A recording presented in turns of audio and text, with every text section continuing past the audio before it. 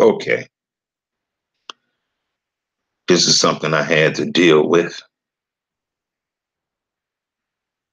Well, I've never seen that before.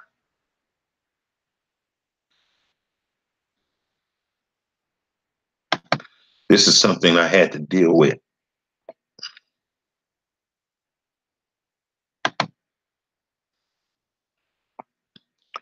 Before I before I lay me down to sleep. This is something I wanted to deal with. I wanted to deal with this Robert F. Smith commencement speech and the cryptic nature of it. And I want to talk about the possible ramifications of what he was saying to us.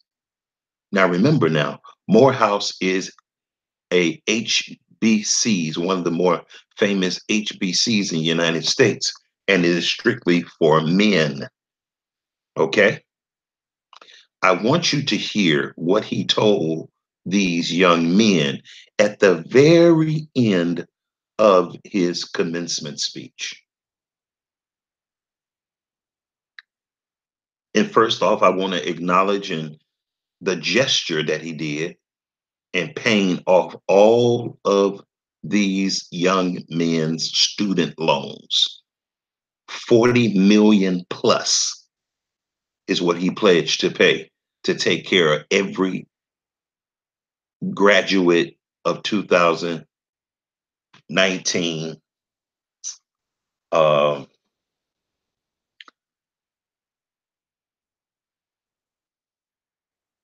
student loan debt. Okay. Now I'm going to play this clip for you. I want you to check this out.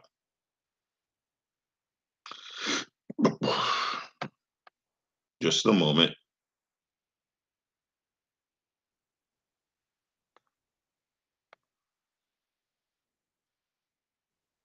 I want you to hear this clip and I want you to judge. I'm not going to be on here long because it's really late where I'm at. It's almost 12 o'clock.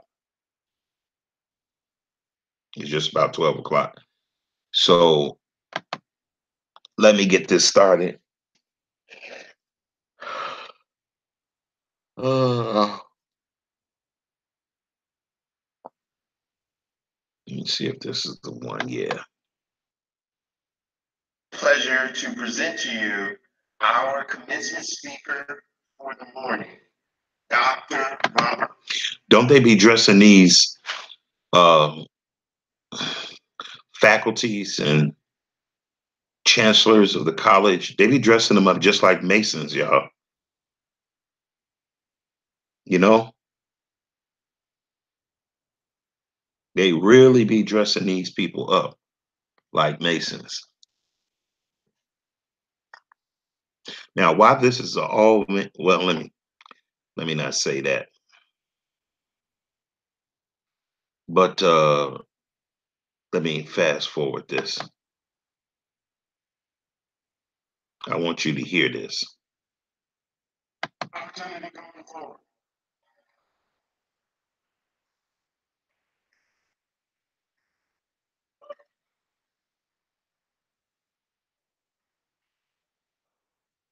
See the brother right there? He,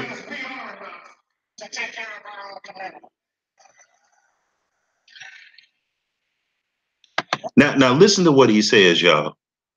He said, we are enough to take care of our own community. That's what he says. I'm not hating, but that's what he said. Now, watch this.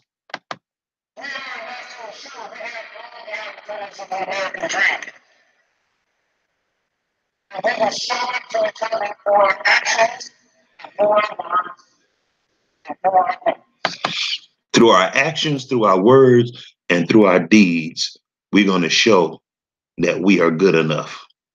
That's what he says to the graduating class of 2019. Just hold on a second. The shoe is going to drop soon. The class of 2019 always shine upon you. Now listen to this part very carefully. May the wind always be at your back. And may God always hold you and fight on that. You heard that? And may God always hold you in the cradle of her hand. That's what he said. Okay, you don't know if he really said that, and I'm just adding. So let's play it over. Now let watch this, y'all. Let me get this too. It's a lot of this I could have chopped up. We could have listened to, but listen. Because we are enough to take care of our own connection. And I want my class to look at this a little as the beautiful Morehouse brothers. And let's make sure every class has the same opportunity to move forward.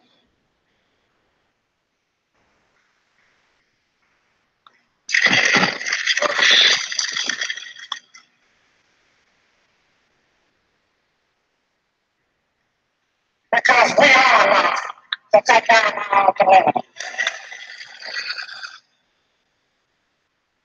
We are enough to ensure we have all the opportunities of the American dream. Look how that guy right there is bucking his eyes. He can't believe this guy is going to pay everybody's, and that is a tremendous gesture. But let's keep going. And we will show it to each other through our actions, and through our words, and through our deeds. So class of 2019, may the sun always shine upon you. May the wind always be at your back. And may God always hold you and fight on that. Now, why did I play that? What was the significance of why I played that? Because I want to show you something else. I want to show you something else. Look at this. Now, this is his wife. This is his wife right here.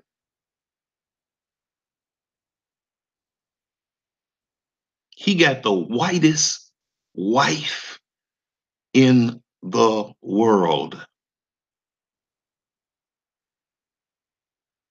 And he said we could support each other. Look how white his wife is. Her last name, it looks like an Eastern European name. He went found the whitest white woman he could find and married her. And guess what, y'all? She's not even on his level. She's a Playboy model. This guy's an engineer with several PhDs, a billionaire. All she is a newscaster and a Playboy model. He didn't even get a white lady that got a degree comparable to his, an education comparable to his. He went got a lady who run around naked with Hugh Hefner. What is wrong with black people, man? Now, listen to what he said in his speech again. Now that you've seen who his wife is.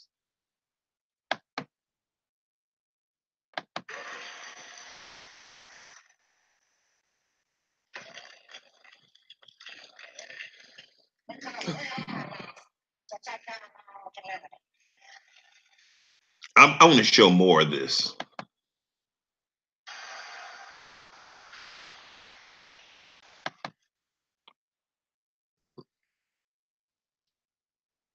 Now look at this guy down here bucking his eyes. Watch this guy start bucking his eyes. I mean, he is astonished. Notice that the white guy ain't standing up hugging nobody. Watch this guy right here.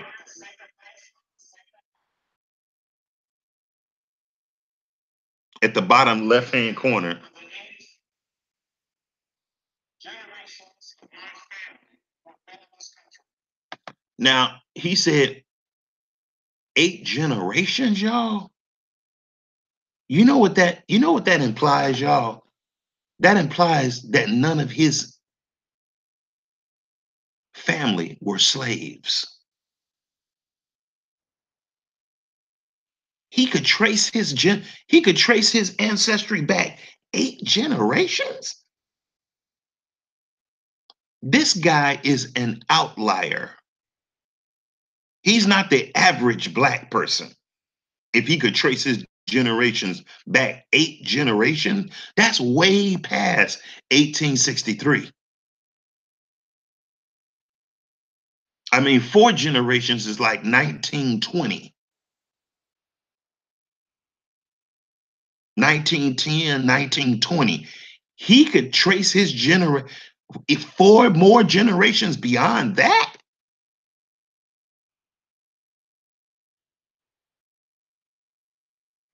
Now, the only group of other people that could do that are Caucasians. So this guy has a really storied and privileged background. If he could trace his generations back 8 generations. Let's keep going. We're going to put those two on your bus. Think by a community of people who have helped us arrive at the same place in the same way.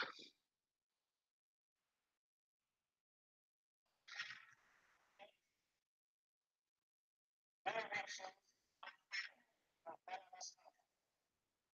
We're going to put those two on your bus. I've got one line over there. This is the family to go with. This is my line. Put on your phone.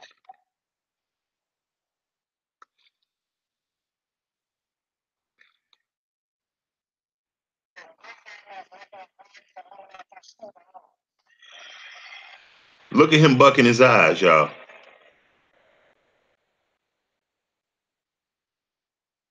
They like shocked.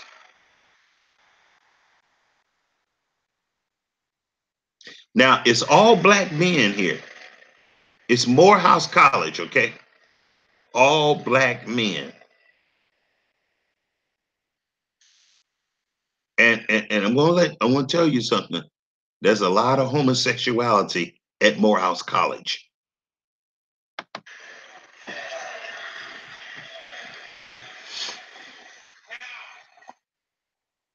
know my class will make sure they pay their school. I know my class will look at this along with this beautiful Morehouse College. And let's make sure every class has the same opportunity. Now listen to this, y'all. How are they gonna play this forward?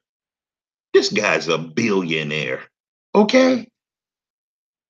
This guy is a billionaire.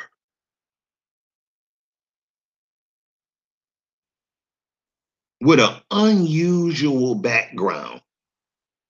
If he could trace his generations back 8 generations. But he want people who come from a single parent home to play it forward and follow his example, basically. Come on, y'all. Come on. He not being realistic, you know. And to me, I think he knows that. And I think he just up here grandstanding. Yes, he's going to pay it, but I think he's grandstanding. I think he's trying to shame these people, the alumni. And look at this, y'all. He's not giving the money to the college. He's giving it to the students. That's interesting. He's giving it to the students. He ain't giving it to the college. Because HBC colleges are infamous for stealing money. So not only is he insulting the alumni, probably none of them are billionaires. He's slapping in the face the faculty of Morehouse College. by subverting them and giving the money directly to the children, the graduates.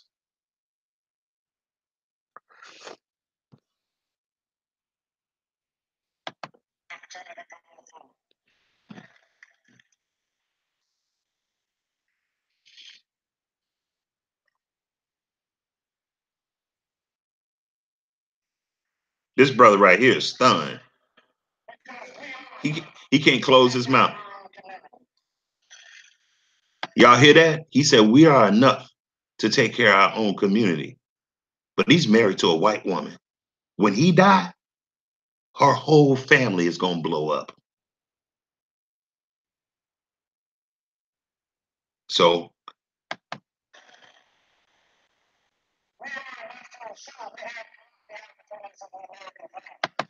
how can we ensure that if we marry white women?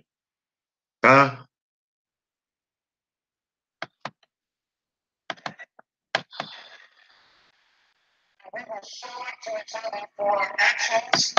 We're going to show it to our others, to each other by our actions, by marrying white women. That's probably 30 years younger than us. And when we die, her whole family is going to be rich. All the money going to go right to Europe. And through our works, and through our hands. So class of 2019 and the sun always shine on. And the wind always be at your back. And my dad always holds you. And in front of her. You heard that? And may God always hold you in the cradle of her hand. Now, if he believes that God is a woman, that's a problem already. But then you got to ask yourself, if he believes God is a woman and he's married to a white woman, do he believe that God is a white woman? He's telling all these young men, and this is the cryptic part of the message that got my attention. Okay? This is the cryptic part of the message that got my attention. Let's listen to that again. One more time. Speaker.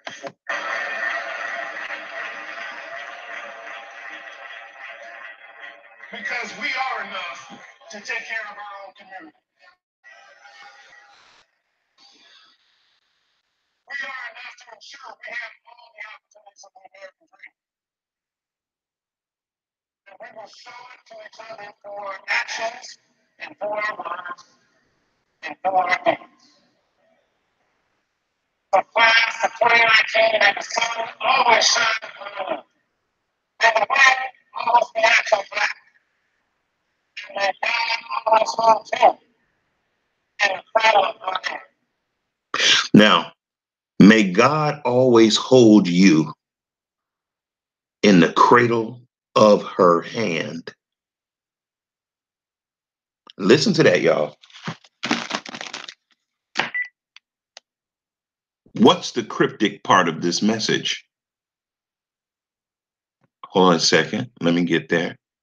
I want to see what's going on here.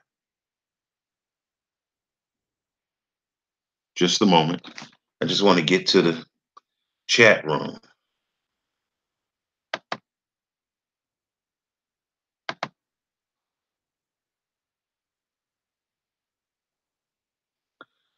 Okay, let's see here.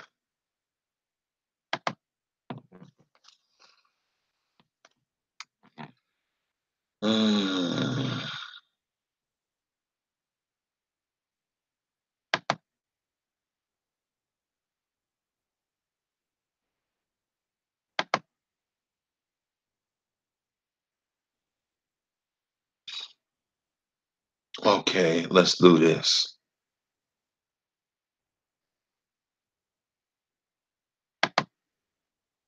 Got that.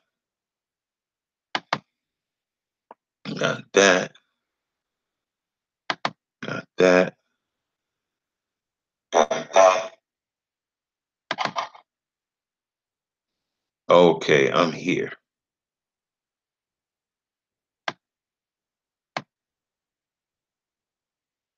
So the cryptic part of this message is this, you all. The cryptic part of this message is this. He's telling a whole class of black men that God is going to hold you in the palm of her hand. In a cryptic way, this man is telling these black men, you need to be like me if you want to be successful. And you got to have a white woman. Why would he be thinking, and why would he be telling these young men that they're going to have a black woman when he's married to a white wife? And then when he start talking about God, he say, God is going to hold you in the palm of her hand. Well, if in the marriage relationship between a man and a woman, and the man is God,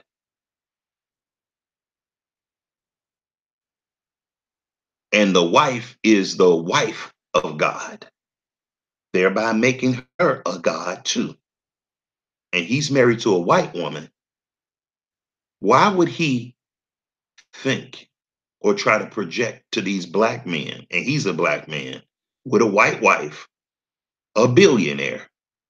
Why would he try to project to them that they need a black woman to be successful? You see what I'm saying?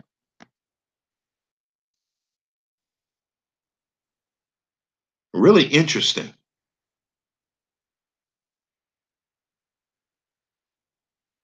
And all that stuff he said about the wind be at your back. Well, the only person that controls the wind is God. And if he believed that the wind is controlled by God, and God is a woman, and he's married to a white woman, guess what he's saying? That a white woman is going to put wind, she's going to be the wind beneath your wings. He's not saying that no black woman is going to be no wind beneath your wing. Let me play that over. Let me play that part right there over.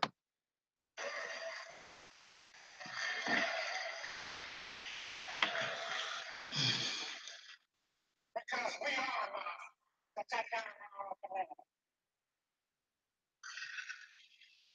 Let me tell you this, y'all. This guy don't live in no black community. If he's a black billionaire, he don't live in no black community. So there's a disconnect between what he's saying to these young men that who mostly probably come from single parent homes and a few bougie little homes. He can't even relate to the bougie. This guy's a billionaire. We are enough to ensure we have all the opportunities of the American flag. See, when our black people get rich and become billionaires, the only thing we think that's living for is running after the American dream instead of running after the covenant of the Most High. We will show it to each other through our actions and through our words. Let me tell you this. This whole speech was basically about building up white supremacy. He's here to encourage the graduating class of Morehouse, black men, to support white supremacy. And he's standing here as a monument to the success if you are faithful to white supremacy. Through our deeds. The class of 2019, may the sun always shine upon. May the sun always shine upon you.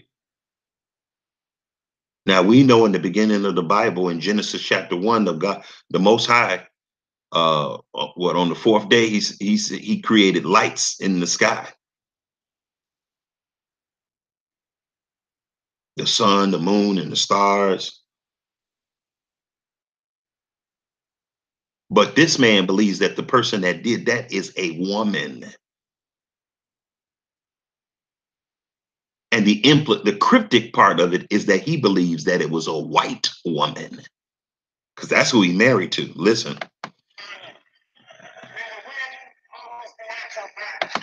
May your white wife give you wind at your back and motivate you, because a black woman ain't gonna motivate you.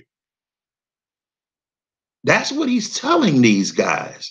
It's already implied because everybody there knows he's married to the whitest woman in the world, an Eastern European woman. So the wind at your back is going to be coming from a white woman. So he's cryptically telling them, get a white woman.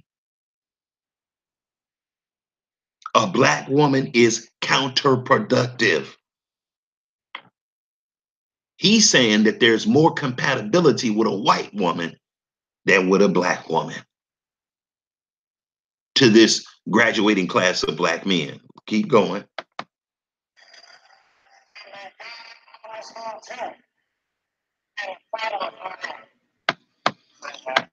In the cradle of her hand. This was a slap in the face to black women. And this was a slap in the face to any black man who's looking for success in life.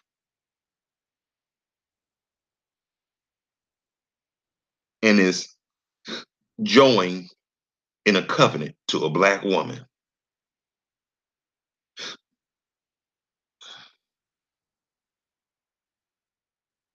Really interesting. There's a lot of little subliminal messages people be sending us, and we don't even see them or hear them. We think just somebody giving a commencement speech, but in reality, what they're really doing is they're programming us. They're giving us subliminal messages and innuendos. But anyway, I didn't want to come on here and stay a long time. I just wanted to show you that about this Robert F. Smith cryptic Commencement Morehouse College message about female God.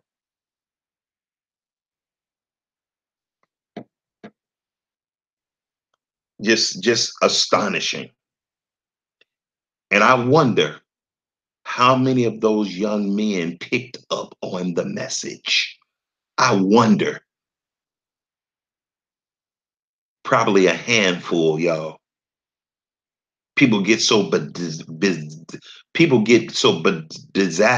oh boy, I can't even say it. Bedazzled by rich people, their minds shut down. They don't know what the person is really saying for real, for real. They just surface listeners. But to listen in this manner, you got to have the Ruach, y'all. You really do. You got to have the Holy Spirit to be able to hear what people are really saying, not just with their words, but with their actions, with their lifestyle, and when they say stuff.